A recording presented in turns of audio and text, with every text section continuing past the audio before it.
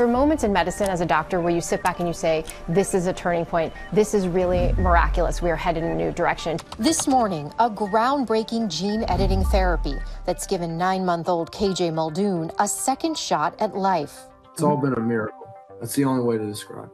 And to be able to create precision, tailored, Dr. Musanero called it bespoke medicine that can be made so quickly at a low cost that drug companies will want to do this. I mean, this is incredible. Just days after he was born, KJ was diagnosed with a rare genetic disorder called CPS1 deficiency, which causes ammonia to build up in the blood and can lead to brain injury. Unfortunately, about 50% of babies pass away from this disease in the first week of life. The standard of care for the disorder is a liver transplant, but KJ's doctors at Children's Hospital of Philadelphia had another idea.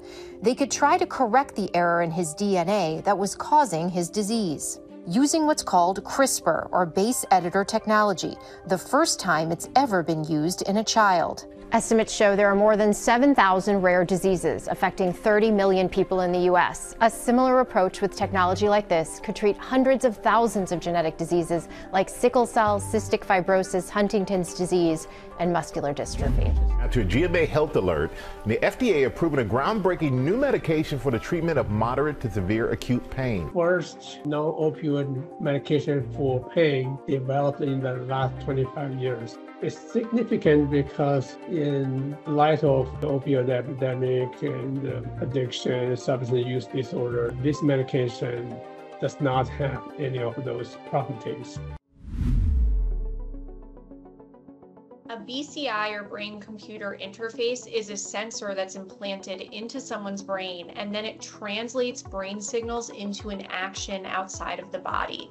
Now, this research area really started off back in the 90s, but in recent years, it's really picked up the pace because the advent of AI has allowed us to really accelerate the pace at which we're able to translate brain signals into these actions outside of the body using all sorts of algorithms.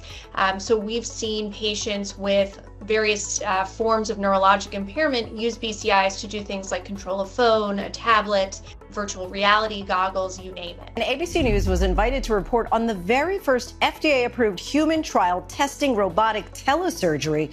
In this case, a doctor in Orlando, Florida, removed prostate cancer from a patient nearly 7,000 miles away in the African country of Angola. Como você está se sentindo hoje? Eu estou sentindo bem. Silva needed advanced surgical treatment to remove his prostate cancer. This is a robotic console. It's attached to a robot, and it's attached to a robot that does surgery in patients in operating rooms all over the world. Unlike a typical surgery, Dr. Patel doesn't need to scrub in. Instead, he sits at a multi-million-dollar machine with a 3-dimensional screen and nimble controls with haptic feedback.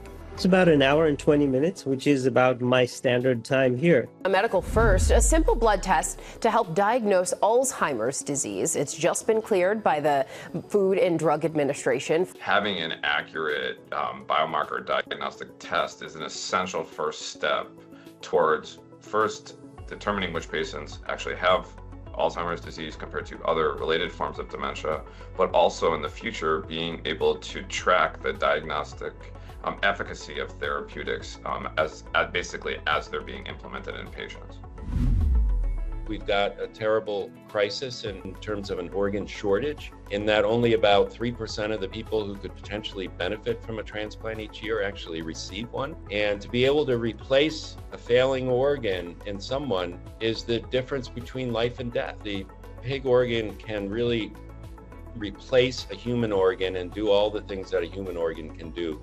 And it's really just a matter of overcoming the immunosuppression and preventing rejection. That's really what the work that we're doing right now is all about. I think it's going to happen, and it's going to happen in the next 5 years, and people will be receiving xenotransplants on a regular basis. It's going to be normalized, and it's going to be something that will benefit thousands first, and then millions of people around the world.